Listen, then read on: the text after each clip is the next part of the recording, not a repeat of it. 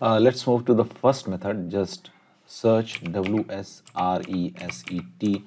in the Windows 10 search box.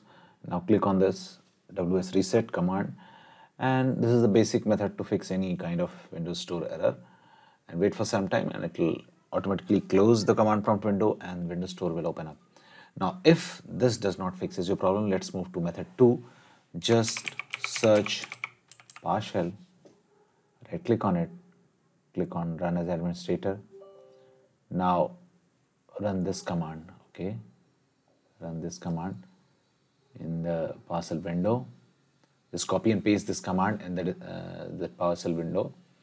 I have pasted this command in the description of the video given below. You can directly copy it from there and see if it works or not. If this does not work, try copying and pasting this command also and see if it fixes the error. Now if this also do not fixes the problem, there is one more thing which you can do, and that is just right click, just click on the start button, click on this gear shift icon.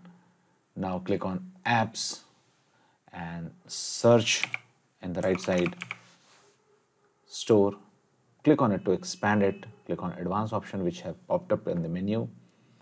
Now this window will open up, scroll down and you'll find reset, click on reset and click on reset to finally reset Microsoft Store. This also fixes the issue. If this also do not fixes the issue, let's move to the next and last method, and that is search services in the Windows 10 search box.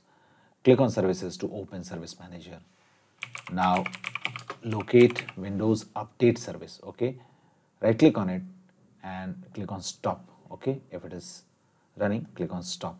In my case it is already stopped, so stop option is not grayed out, but if it is you're able to stop it, so stop it. Okay, and you can see that it's not running. Make sure it is not running.